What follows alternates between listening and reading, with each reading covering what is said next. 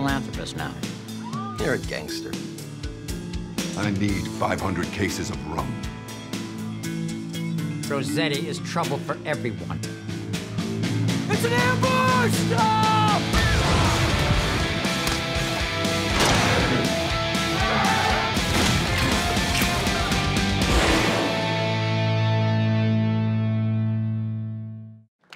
Stir the eggnog. Raise the toddy. Happy New Year, everybody. Season 3 begins 14 months into the future, starting on New Year's Eve, 1922 into 1923.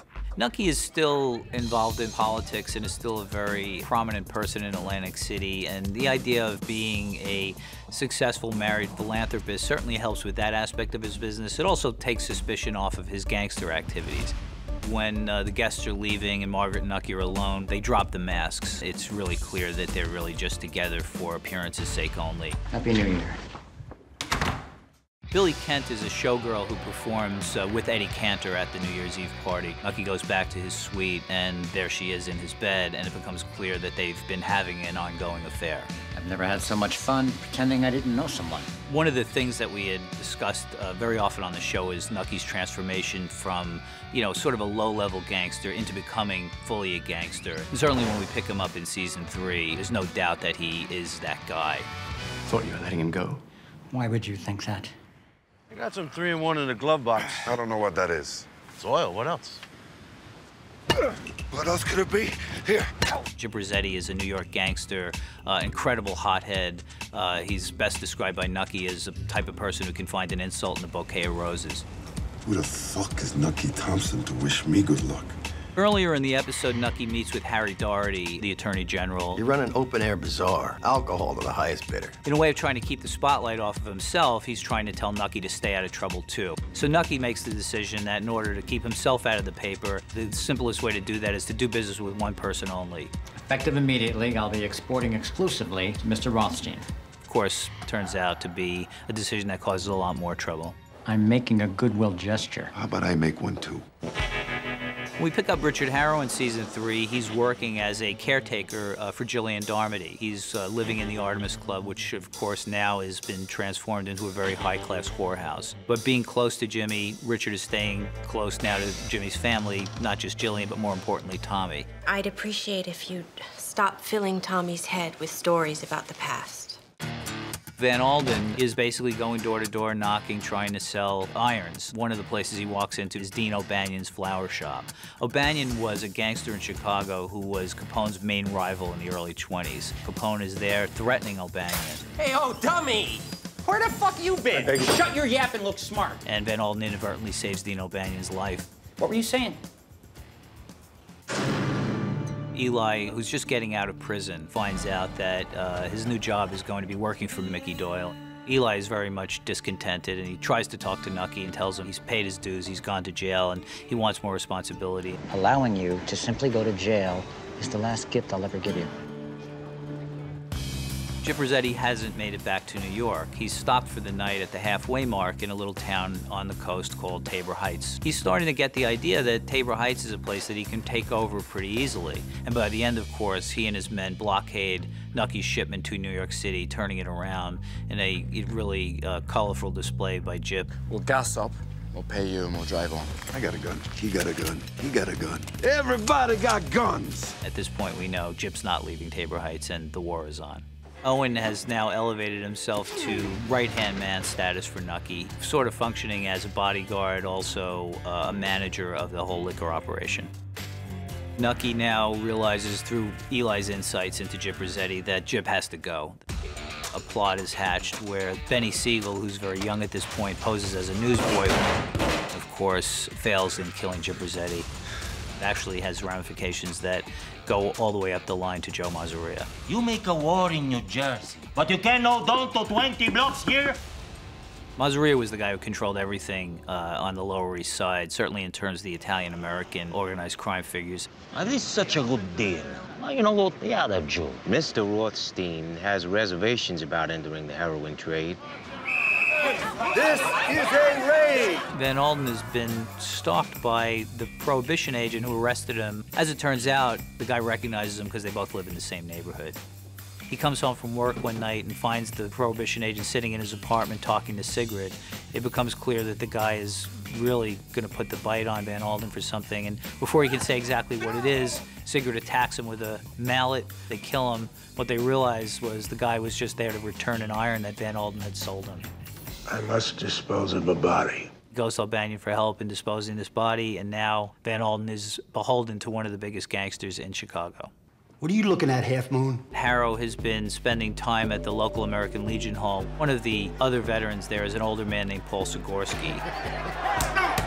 Having been beaten up by one of the other veterans, Harrow is waiting with Sigorsky, and his daughter Julia comes to pick him up, and the two of them begin a friendship.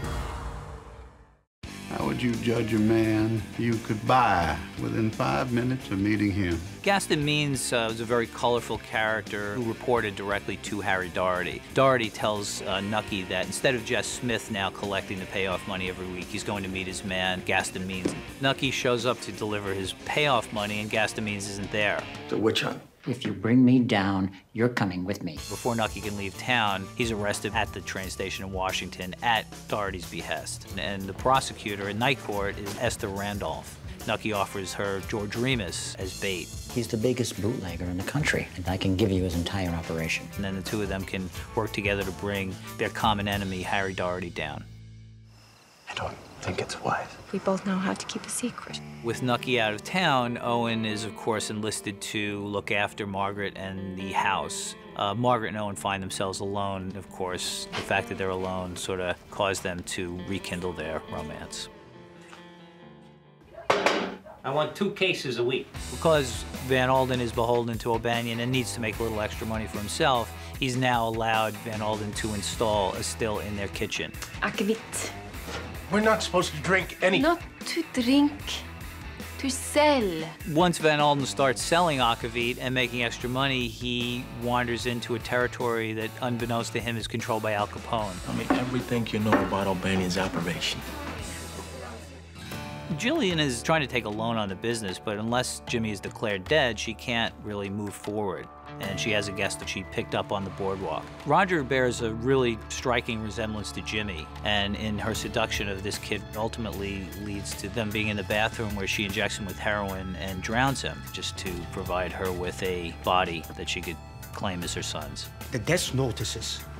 Nucky reads about Jimmy's death in the newspaper and, of course, knows better because Nucky was responsible. So he shows up at the Artemis Club. Jillian, of course, is furious, and that leads her to start formulating a plan of how can I get rid of Nucky? How can I start to plant the seeds somewhere else that might result in Nucky's death? Are you familiar with Babette's?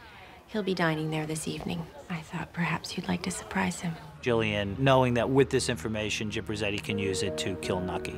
Mr. Thompson! As they're walking down the boardwalk, Nucky is waylaid by Baxter. Go ahead.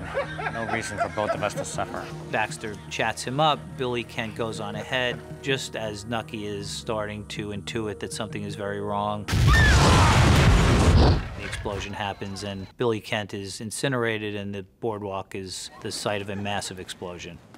In plotting his retaliation against Gyp, Nucky enlists Eli to put together a meeting of all the New York gangsters. Joe Masseria is backing Gyp Rossetti. I need your help. Business with you is more trouble than it's worth. Owen is rapidly losing confidence in the ability to pull this war off, and I think starts to realize that they need to come up with a different plan. I just saw this as a bigger operation. This job doesn't call for an army, just patience. Unfortunately, Owen returns home at the end of the episode in a crate. Margaret, don't... It's at this moment that Nucky realizes Margaret is in love with this man. Did you know? I tend only to you. Margaret and the children have left at Nucky's behest. He and Eddie are holed up alone at the Ritz with Nucky's various bodyguards. The elevator doors open, and in fact, Joe Mazzaria's men, Gyp Rossetti's men, are there. Eddie Kessler has been wounded. Having nowhere else to go, Nucky drives to the north side and goes to Chalky. Earlier in the season, Chalky had come to Nucky and asked him to let him open a nightclub on the boardwalk where Babette's was. All you gotta do is say yes. There's a line and you know that. That line can move. I just told you how it is. So now he's got to go to Chalky, who may or may not be disposed to help him. You safe here? Eli returns from Chicago with Al Capone, whom he had gone to enlist help. Capone shows up with an army of guys. They all decide that they're going to fight this war together. I need a bed, some chow, and then you and me sit down. We talk about who dies. It's 15 grand. Let this one go. Luciano and Lansky have been getting deeper and deeper into the heroin business. One of the people Luciano wants to sell to, though, unfortunately turns out to be an undercover cop. This was the single event that started the disconnect between Luciano and Arnold Rothstein. What's that doing here? I had it delivered. You set me up. Charlie. I worked for that! At this point, Gyp has taken over the Artemis Club. Jillian starts this slow seduction process. Of course, her real plan is to kill him and get him out of the way. Oh, Red. Here I just thought we were having some fun. Are you at Overholt? Don't you know what you got here? Nucky sent Mickey Doyle down to the Overholt distillery to check it out. It's the biggest distillery in the country, and if they were to take it over, they would easily be the biggest bootleggers in the country. Nucky realizes he has a real opportunity to use this for bait. I'm calling with an offer. Your distillery. For a percentage I can arrange for Joe Masseria to back away. How much of a percentage? 99. Nucky agrees and gives Rothstein control of the distillery. Rothstein then goes to Masseria, makes his offer for the heroin in exchange for Masseria pulling all of his men out of Atlantic City and leaving Gyp to swing in the wind. Maybe one of the most stunning sequences we've done on the show. Richard Harrow just completely decimates the Artemis Club. Close your eyes. Harrow brings Tommy to Julia and Paul Sigorski's house, leaving him in the custody of Julia and her father. In his shame and embarrassment at having gone back to that way of life, doesn't come in, just leaves the boy there and walks off into the night alone. Chalky and Al Capone are laying in wait for Masseria's men on the road out of Atlantic City. Now Nucky and Eli can go and stalk their prey. They show up at the Artemis Club, but of course Harrow's already been there. Who did this?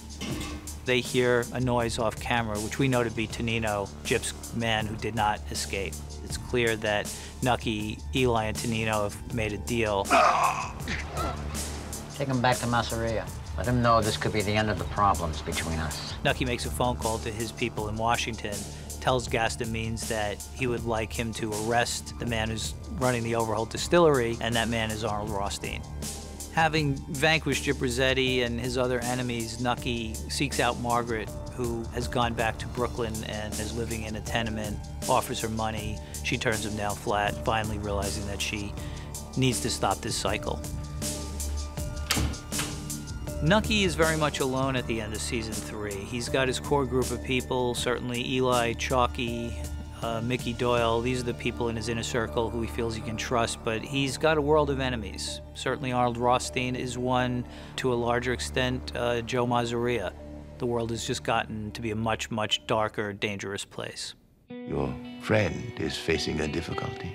Just say how much and let's end it. You see why I wish to deal with you. I don't think I do.